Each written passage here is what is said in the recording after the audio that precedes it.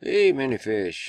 Still the 26th, and this is still up in my browser here from this morning. A little short article I did this morning. I wanted to get back to it, but before I refresh it and get the original video back on here, they just loaded up another video behind it on the LA Times site here, the big one, earthquake article. And I started watching it. It just started playing. Now you see how he's sticking his head out the hole in the door there? That just reminded me so much of the I Pet Goat. And just listen to this. Just check this out, right? I don't even know what this this is about, but I want you to just listen for a second.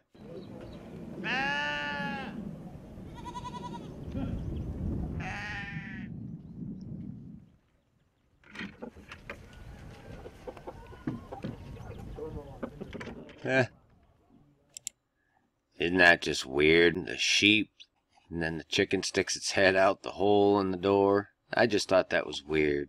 So I got the original article back here. This is that video that shows the Hoover Dam. I showed it this morning. There's the Hoover Dam, you know, the earthquake, this, that, and the other thing. But what I did was I played it a little more. Actually, I watched the whole thing, but this part right here, right after they show the Hoover Dam, and they show this, like, what's supposed to be an earthquake going off here, obviously.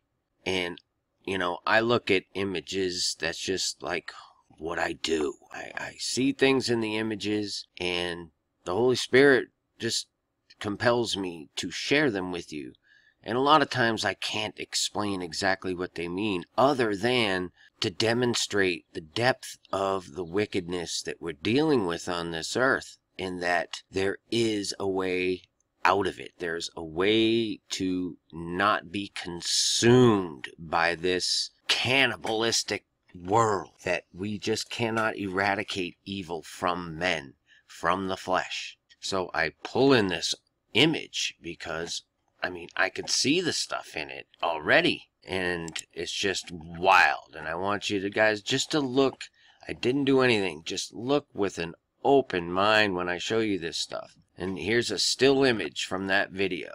All right. For one, it shows it as a large earthquake in the scale of how they show these on maps. And it's right off the East Coast, like right off of Florida, you know, Georgia, South Carolina, right there. But look at these images and just understand that I see these things all the time. But this particular image has more dark, wicked imagery on it than I've seen in a while. And immediately I saw these figures right here. They're everywhere, but these two are like prominent. And this is some sort of deity, and that's death. Whoever this is face to face with death. That could represent anyone. I don't know. I'm sorry I don't know, but I know that's death. And behind death is death. Look at this stuff. Look at the little demons and goblins and gargoyles and death everywhere. I mean, look at them. I mean, I could just take you around this image nice and slow and just show you it's everywhere. Just upways, downways, sideways. It's unbelievable. And I see this stuff all the time. This one has just tons of it. Look at all this. Even right under the target, that is the image. A smoke-covered image of a devil. As is this over here. They're everywhere. And it so happens that this place is very unlikely, never gets earthquakes, ever, in here. And for whatever reason, I just looked, and right where this comes through is right where that eclipse comes right exactly over this area. And I don't know why I even looked for that, but the eclipse is important. It's a great sign. It's important to me too, you know. It's a sign in the heavens that I need to pay attention to as well. So whether these two things are related or not, I really couldn't tell you. But if you're so inclined, go through this little video and see for yourself. It's unbelievable. They put this article in front of the largest audience on Drudge that they possibly could. And they're saying something in this. I just know it. I don't know exactly what they're saying, you know. And I never chase these black holes of Illuminati stuff. But this is deeper. This is much deeper. When they're talking on an article about a California earthquake, I mean, that's what it's for. It's California earthquake, the big one, no matter how much you want to deny it. And it's illustrating that depth of wickedness, a wall of death and horror, with demons swooping in and devils in it. Come on.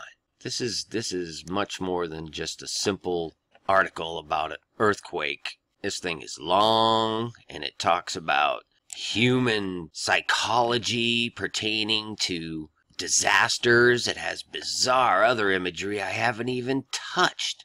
So this is important. I'll put links to everything as usual. And peace and grace to y'all, many fish. Finally, my brethren, be strong in the Lord, and in the power of his might.